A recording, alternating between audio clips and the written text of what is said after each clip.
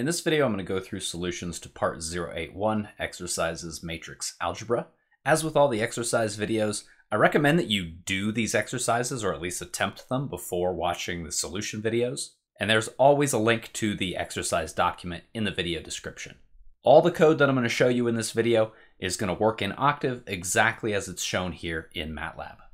All right, starting with some very easy stuff. Calculate the dot product of a and b using the dot function compared to the answer displayed below. So I've got a solution right here that we can compare to.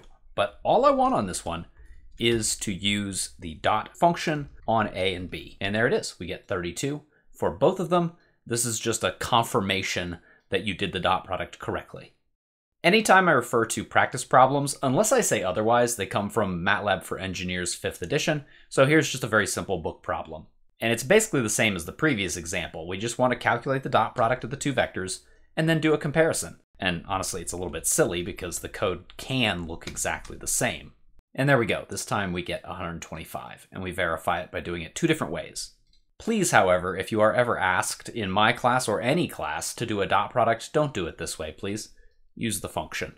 It's just more readable and easier to type out. All right, a group of friends goes to a burger joint and they have a variety of items that they're ordering here. And if we dot product the counts of how many of each item they order with the prices of each of those items, we will get the amount that they owe for their final total order. And that turns out to be $15.49. Now it asks us to redo the previous question using a transpose and a matrix multiplication. But let's actually just start off with the matrix multiplication and see what we get. All right, we get an error because the dimensions don't match up. And another thing that you might very reasonably do here is just use the size function to figure out what those dimensions are. All right, and we see that they're both 1/5s, so we need to transpose the second thing that we're multiplying to make this multiplication work. And there's the 15.49 right there. I maybe should have suppressed these or put a CLC in, but it's the same total price that we got in the previous question here. All right, this one tells us to open up the PowerPoint to answer this question. I will also link to this PowerPoint in the video description. So there are actually 4 questions here, potentially 8 depending on how you're counting it. And the questions are, can you multiply a times b and then also b times a for 1, 2, 3, 4 pairs of matrices? And so this is really a question about the dimensions of the matrices. And the solution is actually provided in the PowerPoint, so I'm not going to take the time of typing all these out into Matlab and doing the multiplications, but you could do that. So I'm going to move on to the solution slide, which is the one after this one. And so what this is saying here is that for this matrix A and this matrix B, can we multiply A times B? No, we cannot. The symbols they're using here are supposed to denote that we cannot do that. And it's because the inner dimensions don't line up. A is a 3x2 and B is a 3x2. When you try and multiply, the number of columns of A does not match the number of rows of B, and that's what has to happen. And switching it around and trying to multiply B times A doesn't work either. Now on number 2 here, where A is a 3x2 and B is a 2x3, we can multiply A times B, which will produce a 3x3 result, or we can multiply B times A, which will produce a 2x2 result, because those inner dimensions match up in either case, and the outer dimensions become the dimensions of our result matrix. And then similarly, and it's kind of silly on number 3 here, because it's basically just A and B's dimensions are reversed, so obviously you can still multiply them in either order. It's just this time when you multiply A times B, you get a 2x2 instead of a 3x3, and also the B times A is switched. Now number 4, I think, is quite interesting, because for this one, we can multiply A times B because the inner dimensions do match up. The number of columns in A matches the number of rows in B, but we can't multiply B times A because the inner dimensions do not match up in that case. And continuing on downward in the Matlab here. So this is an inverse question. How do we get the inverse of M and also multiply it by itself to show that we get an identity matrix?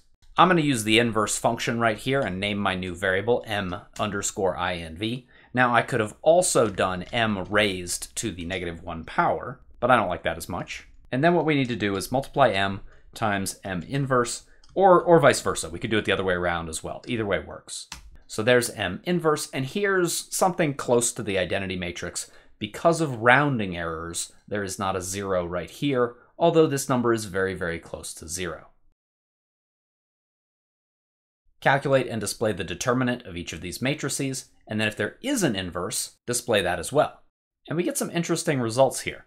There's nothing special that I know of about magic matrices and whether or not they have determinants, but this actually gives us a nice spread of different results. This determinant right here suggests that A definitely has an inverse.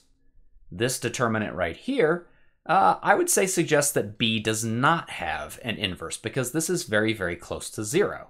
And this is a suspiciously large number, but I do believe that it indicates that C also has an inverse. I'm going to try and display out the inverse for every single one of these.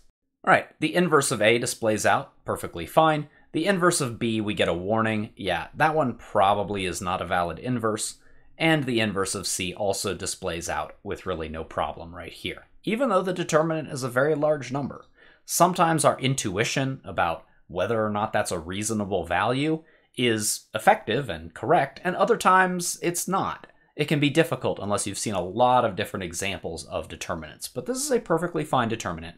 The determinant that indicates that a matrix does not have an inverse is 0, and only 0. And because my students at least just need lots and lots of practice on functions, there is also a question about functions. So let's try and fill this in. So write a function that takes two numeric matrices as inputs, and the function is going to get the determinant of both matrices and check if the first matrix has a larger determinant than the second. If so, it's going to return the element-wise sum of the two matrices. Otherwise, it's going to return the element-wise sum of the inverse of the inputs.